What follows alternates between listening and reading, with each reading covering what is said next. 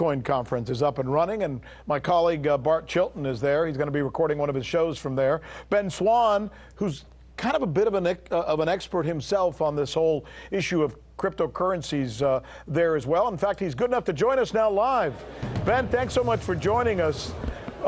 First, I hope that people are treating you well in my hometown. And by the way, for really good Cuban food, stay away from South Beach. Go to Hialeah or Little Havana. You got that? I'll take note of that. Thanks, Rick. Hey, so I got to ask you straight up, what's the mood at the conference this year, given that Bitcoin has, well, just tanked so badly? Yeah.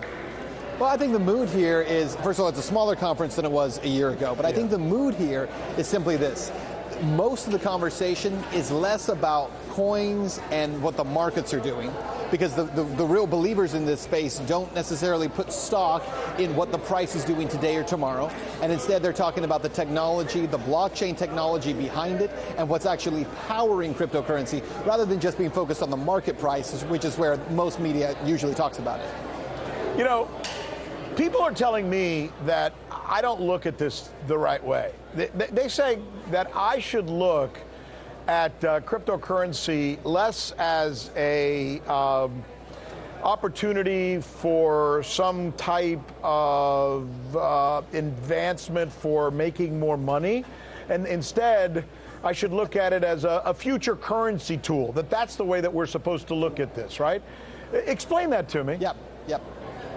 Okay, so a lot of the people who got involved in crypto, who had been outside of it, they didn't know anything about it. Then last year, late last year, or in 2017 rather, they heard Bitcoin's doing so well, buy some Bitcoin now. And what they were really trying to do, Rick, is they're trying to flip money, right? It was buy it at this price today, and then it's going to be much higher tomorrow, and I'll make a ton of cash on it. And of course, that all crashed, and all the price has gone down. But the people who are advising you are right.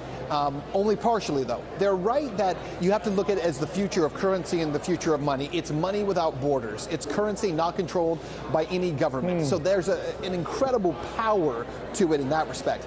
But the other part of it is the blockchain technology that powers Bitcoin. So Bitcoin is a representation of the blockchain in the financial sector.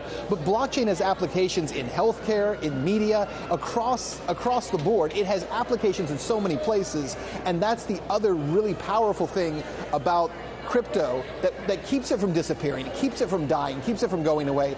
That technology is transforming the world. Is it that we just haven't? And that's why it's really important. The goal of this channel, if you are going to be investing in crypto assets, is to really understand this part. So if you are going to be a long-term holder, and especially if you're someone who bought at the all-time highs, and it's just very difficult to hold an asset that has been in a bear market now for over a year, it's really important to understand what they're talking about and why there's so much future applications to blockchain and cryptocurrencies. And hopefully by watching this channel and the content that I'm sharing, you'll be able to learn more and hopefully see that cryptocurrencies is not just a flip, but has lots of long-term future applications. And the people that are involved, whether you're an investor or maybe you get interested and decide to work with a company, there's a lot of promise for the future. And unfortunately, there's a lot of negative publicity that cryptocurrencies have received. But once you begin to understand the technology, I think your mind will change, or you'll see the opportunities in cryptocurrencies. But let me know your thoughts on this, and I will talk to you guys soon.